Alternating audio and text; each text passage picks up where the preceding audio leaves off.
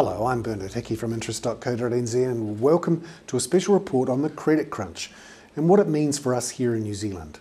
Two things, high interest rates, but secondly, credit rationing.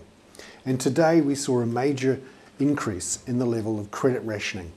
Sovereign home loans, which is owned by ASB and which provide loans through brokers to often people who are seen as slightly riskier than your usual borrower, it has decided to tighten significantly the lending criteria for property investors and for subprime borrowers. Sovereign says it won't lend anymore for 80% plus home loans. That's 80% plus on loan to value ratios. There will be no more so-called low doc lending for more than 70% loan to value ratios. Low doc lending is where people don't have the proof of a salary. Often people in a small business or are self-employed, they go for low doc loans.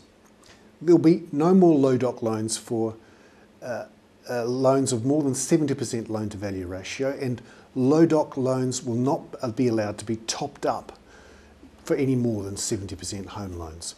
All low doc loans from Sovereign now face an extra 100 basis points margin, so essentially the price has just gone up by a full 1%.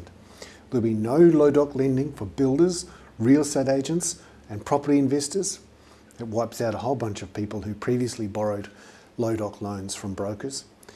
Also, all low doc loans must pay lenders mortgage insurance. That wasn't the case before those people who were lending less than 70% loan to value ratios. And there'll be no more open-ended bridging loans. Secondly, GE Money Home Loans has dropped its 2-year and 3-year mortgage rates.